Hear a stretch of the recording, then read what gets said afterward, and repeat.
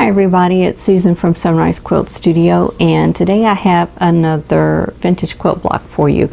This one is called a Basket of Diamonds, and here is my version. It goes this way. This is an on-point block, and this is traditionally made with diamond-shaped fabrics, but I changed them to half-square triangles and flying geese units so that they're easier to go together. You don't have any Y seams that you have to worry about in this block. The only thing is this block does not go together in rows, it goes together in sections. So in this video I'll show you how to put this block together, and I hope you'll join me. Okay, here's a close-up look of the Basket of Diamonds block, and we would traditionally have diamond shapes here.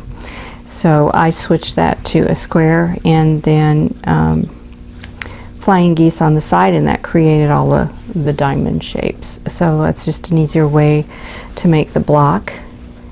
And this is a 12-inch block. So let me show you the pieces that you need to make this block. So piece A, you need to cut 2 pieces that are 4 inches square, and then you're going to cut 1 on the diagonal, so you'll have 2 triangles. Piece B, you need 4 pieces that are 3.5 inches square. Piece C, you need 2 pieces that are 3.5 inches square. And D is 1 4-inch square. And piece E, you're going to cut a 6 7/8 inch square, and then you're going to cut that on the diagonal. Piece F, you need 4 pieces that are 3.5 by 6.5 inches. And piece G is 1 3.5 inches square. Now for piece D, you are going to draw a diagonal line on the wrong side, and I have that drawn here, or you need some kind of a seam guide so that you can sew on the diagonal on your machine. And I have a piece of glow line tape on mine. And then on piece C, you'll need to do the same. Draw a diagonal line on the back side of these, or use whatever method you use on your machine, some kind of a seam guide, or like me using tape to sew a diagonal line on those. So first thing we're going to do is make half square triangles. So we're going to take the A square and the D square, and we're going to put those right sides together, and then we're going to sew a 1/4 inch away from both sides of that diagonal line, and that'll give us 2 half square triangles, which are these pieces here, and then we're going to trim them down to 3.5 inches. Okay, now I'm using a 50 weight thread, and it's in the bobbin and in the needle, and my stitch length is at 2.0. You can use whatever stitch length you like to sew with.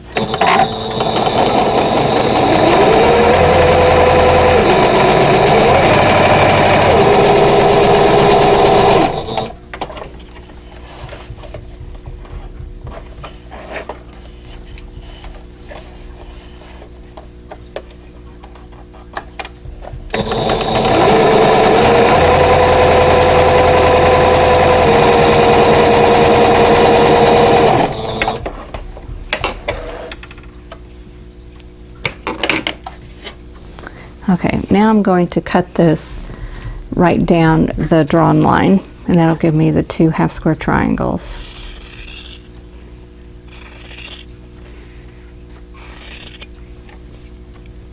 Okay, I have my seams pressed towards the blue fabric, and now I want to trim these down to 3.5 inches square. So I have a rectangular ruler here, or a square ruler here, and I'm going to line up the 45-degree angle with the seam, and I have the 3.5 inch mark on the edge of the fabric here, and I'm going to go ahead and trim this down. So it's just a little bit large, and cut this side. It really doesn't matter which side you cut, you just have to kind of choose one, whichever one you want.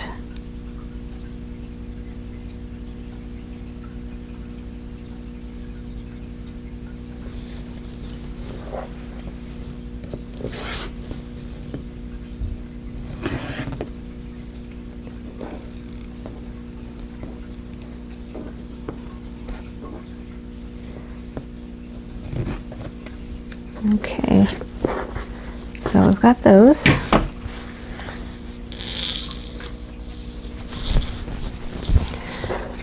So those pieces will go here and here. So next thing I'm going to do is to make the flying geese units. So now these two flying geese units are not the same. On this one here, the yellow is on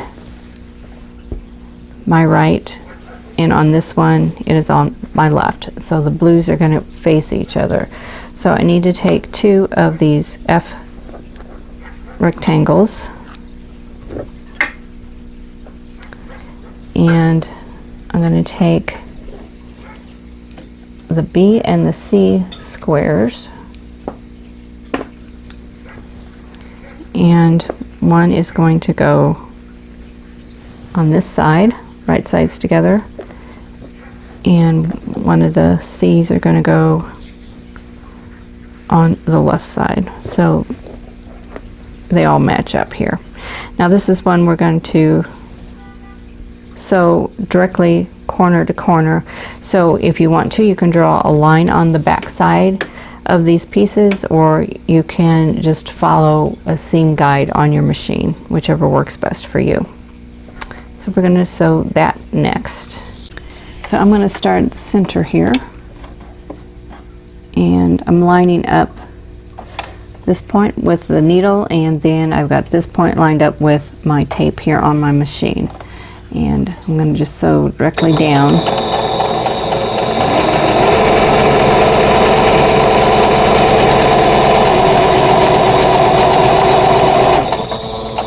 And then we'll do the same with this one. And this one is going to go this way. And look for the placement to make sure that you've got everything correct. Okay, when this one opens, when I open this one up, I want it to look like this. So I need the seam to go from this center to this edge, so to that corner. So I'm going to put it in this direction to get everything lined up.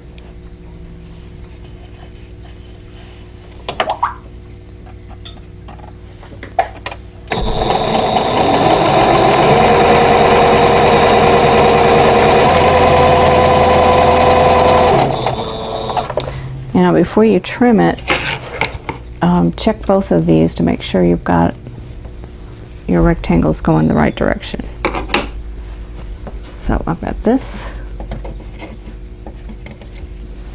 and this, so they would be on opposite sides. So now I'm going to trim 1/4 of an inch away from the drawn line, and you can use your scissors or your rotary cutter. Okay, so next thing I need to do is to press these open. So I'm just going to press them flat and then press the seam open, and do that on both.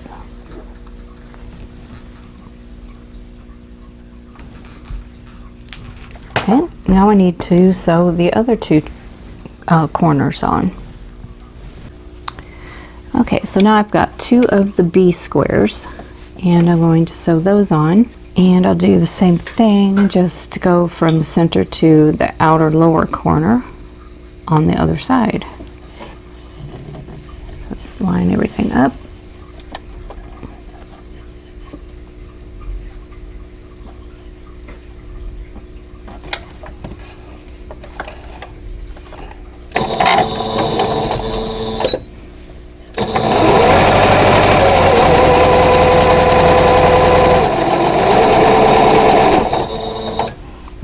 And we'll do the other one now.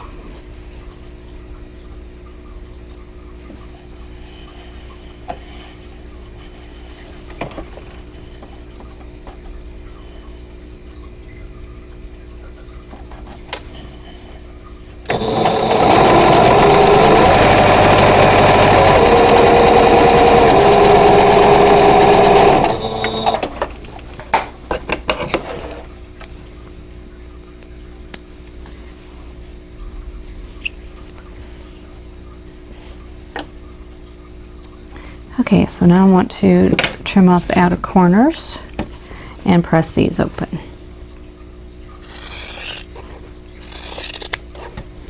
Now these triangles that I'm cutting off, I am going to save these. You can do whatever you want with them. I'm going to just go ahead and sew a seam down them after a while, and then I'll have some half square triangles. But okay, now I'm going to go and press these open so that we'll have the flying geese units. So here are the 2 flying geese units. There we go. Okay, so we have 2 flying geese units, and their colors are on opposite sides. Okay, the next thing I'm going to do is I'm going to go ahead and lay this block out and then start putting it together. So I'll show you how I'm going to do this, because this isn't a block that you can just do row by row. You're going to have to put it together in sections. So I'll show you how I'm going to do that. Okay, so I have all of my pieces here, and it looks like a mess, but this will go together. I'm going to start with this flying geese unit here, and an F rectangle, and that's going to go right here. And on this side we're going to put the G square, which is here. Okay, so there's the top. I need a half square triangle that will go here, and you can see how it's forming the diamond there. And I need a B square that will go here. The other flying geese unit will go here. So we've got that half square triangle here, an F square,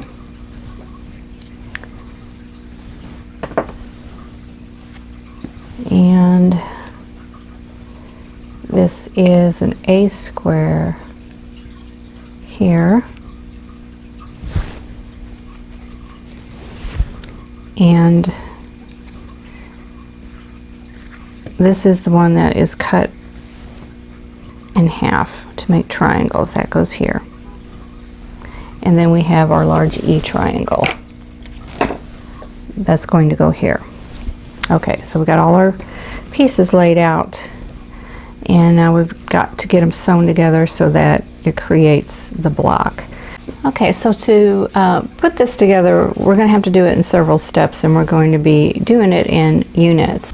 Okay, first thing we're going to do is we're going to sew this G square to the flying geese unit, and then we're going to sew these 2 together and these 2 together, these units here. And then we will sew them together to make one big block. Then we will add this to here and add this to there. So then we'll have all of this done. And then we're going to sew the triangles to the rectangles and sew them to this unit, and then lastly we will sew the big triangle. So I'm going to adjust the camera and aim it at the sewing machine, and then we'll get started putting this block together. Okay, so first thing we're going to do is just sew the G square to the flying geese unit. And you can use pins if you want. I'm just going to line everything up.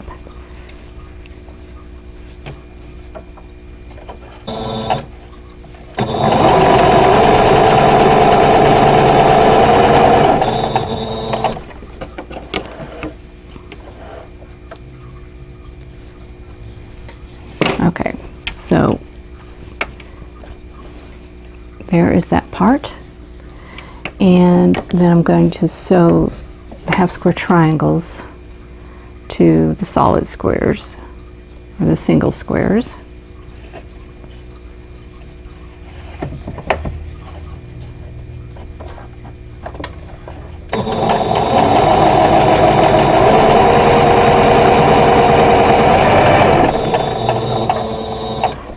I'm not pressing anything at this point, but just sewing things together and putting them back in position, and then I'll do the pressing here in just a little bit. So here are the other two. Now the instructions that come with this block, the link is in my description box, and you can get your pattern there, and it'll explain what order you need to sew this in. Of course, there are other ways you can sew this together. This is just the way that made sense to me.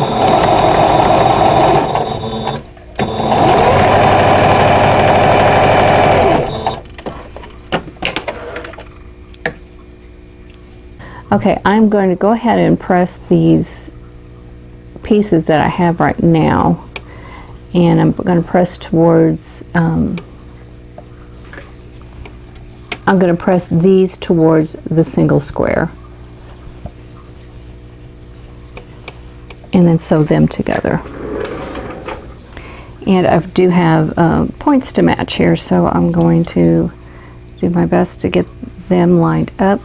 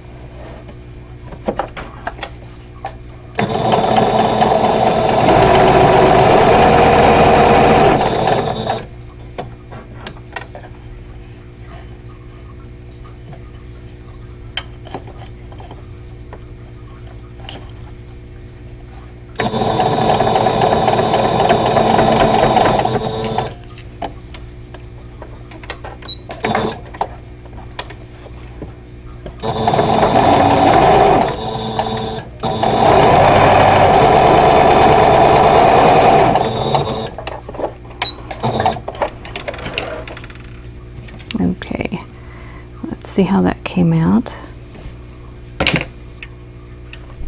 Oh, good. I'm happy with that. Just going to lay that back. And I'm going to press the seam, and in my original block I pressed that seam open. So I'm going to go do the same here. Okay, so now I want to sew the other flying geese unit to the unit I just made. So I'm going to go ahead and line those up, and I need to line up the point here of the flying geese with the seam here. So I'm checking that to see if I've got that lined up, and it looks okay. So we'll see how that goes. Line everything else up, and we'll sew this.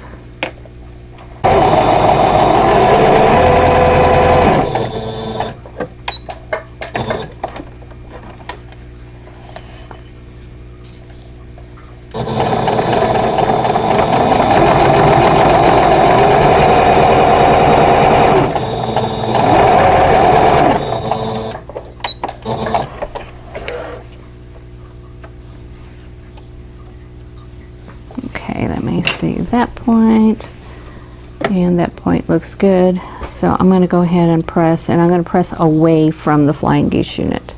Okay, let me back up a little bit here. Okay, so now I have this much done, and then I have the top. So this piece can now be sewn to this one. So I can get hold of these two together. Here we go. So we have this. So I'm going to sew those together.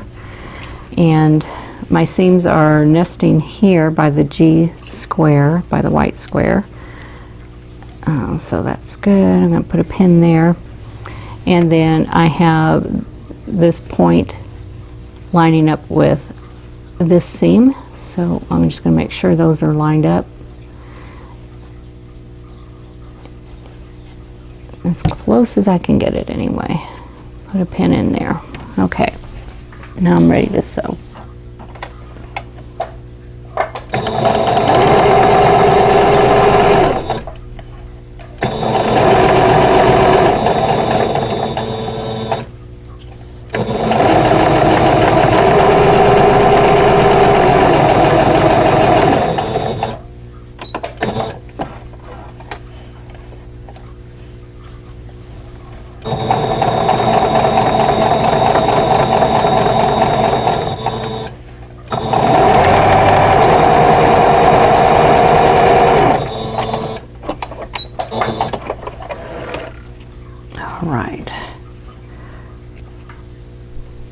have that much done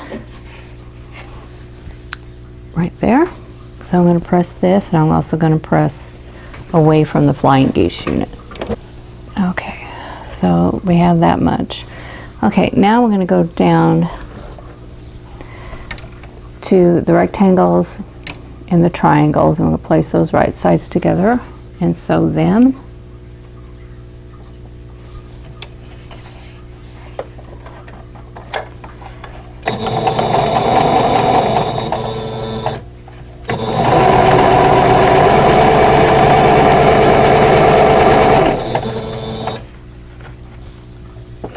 And I'm just going to chain paste these together.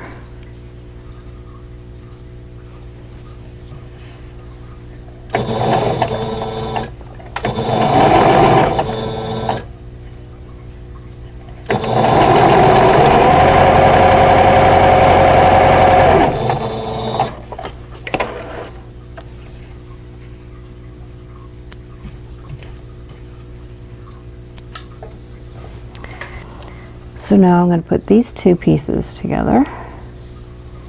I have one seam to match. So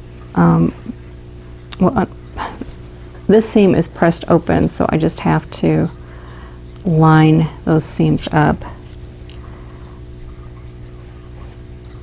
This is not my favorite. I think that's harder to line up your seams when they're pressed open, but sometimes that's the best thing to do for the piecing. So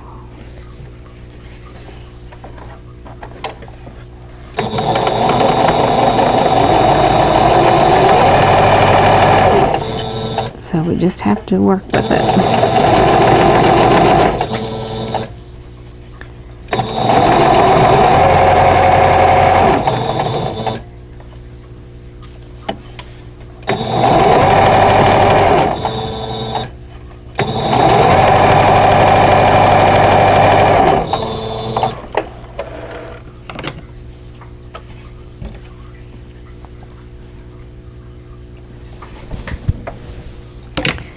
Okay,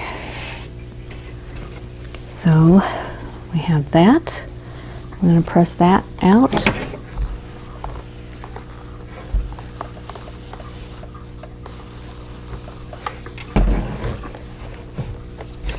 And now I need to add this piece, so we'll do that.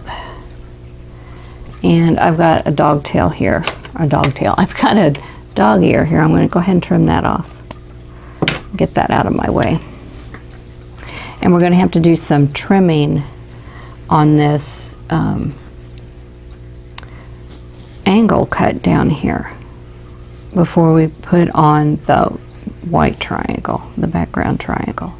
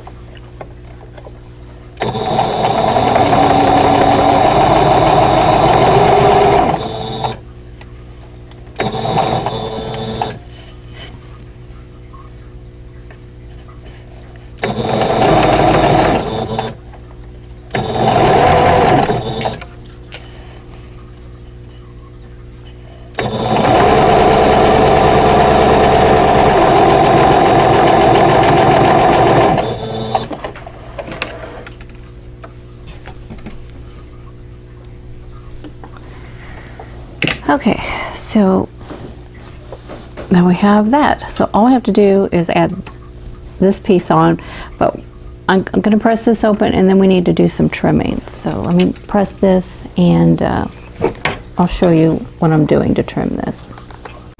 Okay, I need to trim this seam allowance now. It's more than 1/4 inch. So I'm going to line up my 45-degree angle with this line here and my 1/4 inch mark with the point there, and we're going to trim this off. And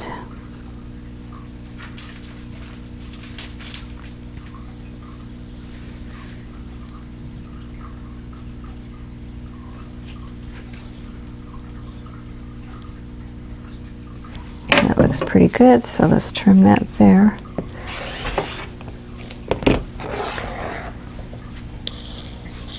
Okay, that should work.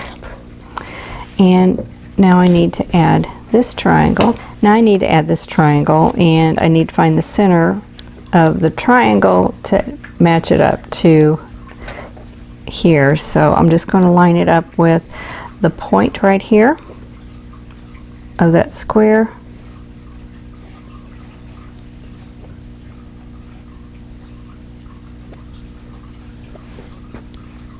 Just like that, and then I'm going to go ahead and pin it.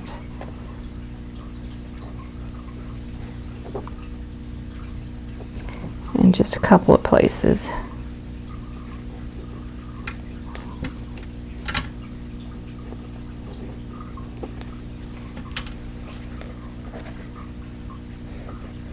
Okay, this is the last seam, so let's get that one done. All right, here we go.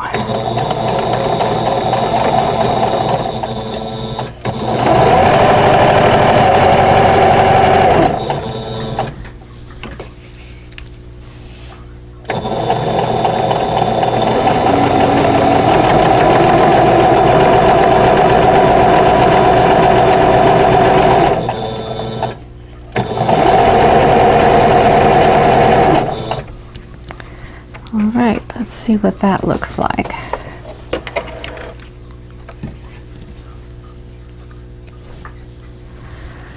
Okay. Oh, looks good. Okay. So let's do a final press and look at the block. Okay, I'm just going to press this out.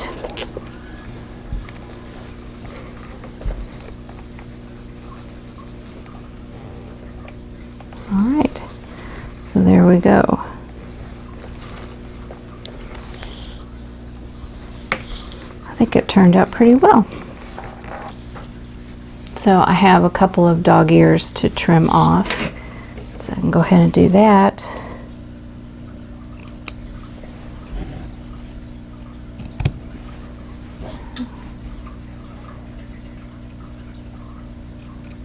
There we go.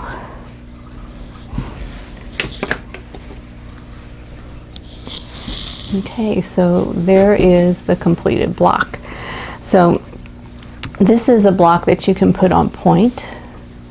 You could also do it square, and just all of your baskets then will be kind of going in one direction. But you can put it on point.